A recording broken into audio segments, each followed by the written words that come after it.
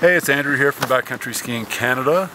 We're at the SIA on snow demo in Copper in Colorado, and I'm here with Ermi Catino, who is the DPS guy, and I've taken these new models out for a couple runs and love them, and I just wanted Ermi to tell us a little bit about what's so special about the skis.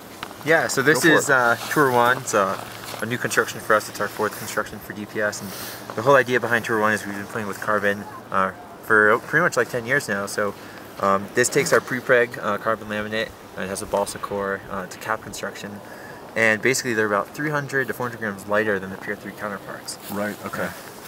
That, yeah, I've skied on the Pier 3s before, and these are noticeably lighter.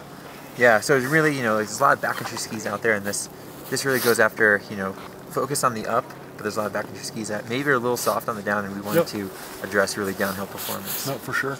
And what is it about the construction in particular that makes it feel like it's a more substantial ski than some carbon fiber skis out there? Yeah, I mean, really, it's our pre-preg laminate. We built the first sandwich pre-preg carbon sandwich constructed ski.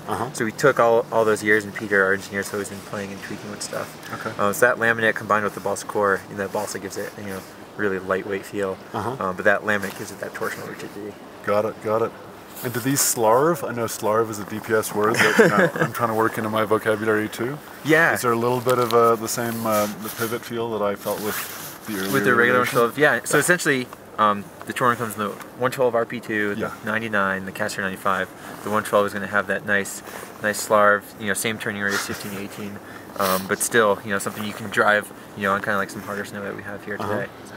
Do you think you're going to take this carbon construction and move it into different skis in the DPS line? We're already talking about maybe one for Dreamtime or for next fall. Oh, right, okay. They're available now, like a short run, and then we'll do the full run in the fall. And personally, I'm already looking for like a fatter one that we can put in Tour 1. So we'll see what we do. Yeah.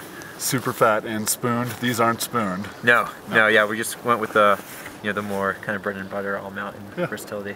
Great. Well, thank you very much, Ermi. Yeah, thank you. Yeah. Signing off, Andrew from Backcountry Skiing Canada here with Ermi Catino from DPS Skis. Thank you very much for listening. For more fun stuff, go to backcountryskiingcanada.com. Ciao for now.